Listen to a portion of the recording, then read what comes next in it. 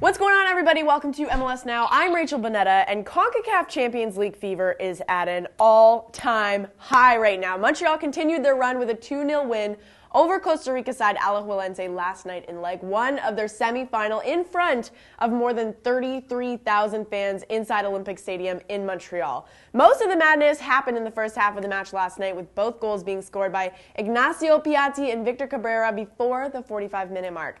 Could this be the very first Canadian team to make it into the CCL final, please?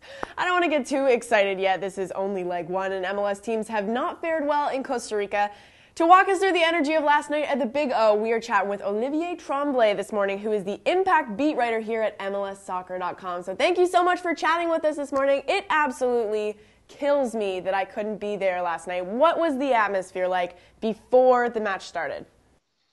Before the match started, there was still that proverbial buzz that everybody's talking about in Montreal. Joey Saputo wanted to bring that back. And, you know, it's there for the first time ever since I started covering the Impact. Going to the game, someone actually recognized me on the subway. And we chatted about the game, about all this stuff. And there was a good vibe on public transit, going to the game, in the lobby as well before you get into the stadium, and the atmosphere when the team started warming up and everything, it was really good. And then of course when the goals started to go in, then it went up a notch. Well, they had 2 first half goals. That was pretty impressive in the first place, and then they could have had more in the second half. What did you think of Impact's performance last night? Yeah, they had a very, very good first quarter of an hour. Conversely, Alajuelense didn't show up in those first 15 minutes. Montreal showed more of what they want to do offensively. They had guys combining, and some guys put in their best performances in quite a while.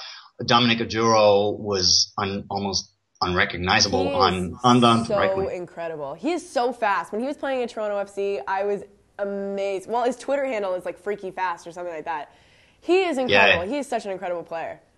Yeah, he is, and probably someone got Papa John's pizza to him in the lead up to the game, because he was really good. His first touch was off against Pachuca, but this time it didn't let him down as much, and he created space for the likes of Piatti, who also had an excellent game, even though there were a couple of times where maybe he could have released a teammate that was in a better position than him, and he didn't.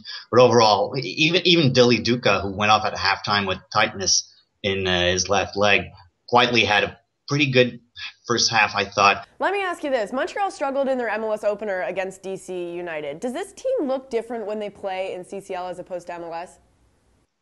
Yeah, they do look different. But to be honest, all of Montreal looks different when it comes to MLS and CCL. Generally speaking, I don't think CCL is that important to many MLS teams as MLS Cup is, for example. But in Montreal, CCL is a really big deal. The atmosphere in the stadium is always different when CCL comes around.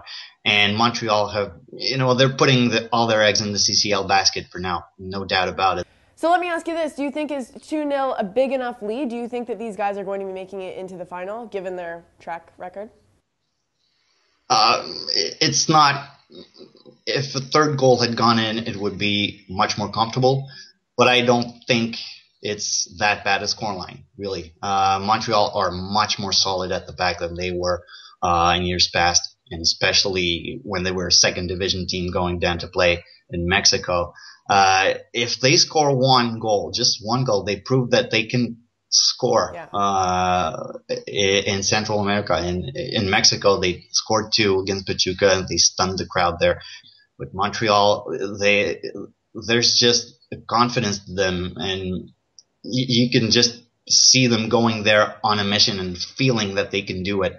So I think it's very plausible that they go down to Alajuela and they actually get the job done and become the first Canadian team to make it to the CCL final. I would not be mad about that.